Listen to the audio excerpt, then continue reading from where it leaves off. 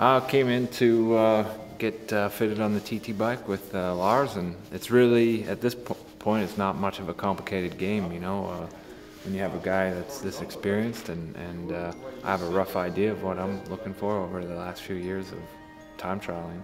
We copied his last year's position, but it's a different bike and different setup, so we fine-tuned a little bit on saddle, handlebar, and right now, especially on the new time trial helmet from Scott, he's just on the edge and fit in it quite well, so we had to adapt it a little bit.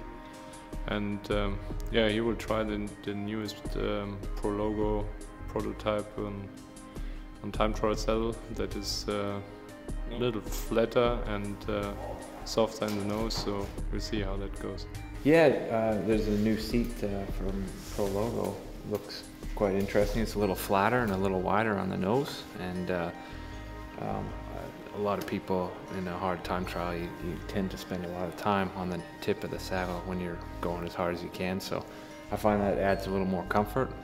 And then with the helmet, we were just trying to adjust the most aerodynamic position for how it meets up with the flat of your back and when you're in the time trial position, and then adjusting the visor so that it still gives you good clarity on the road.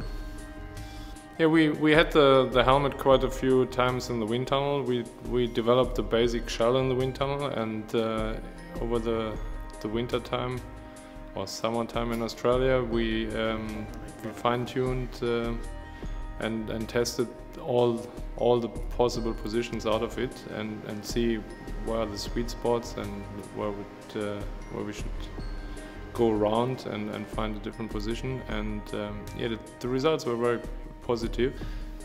Basically, it's just kind of fine-tuning, you know, just really trying to narrow it down to the best position you can, which generally just means being as low and as narrow as possible with still being able to put out power. So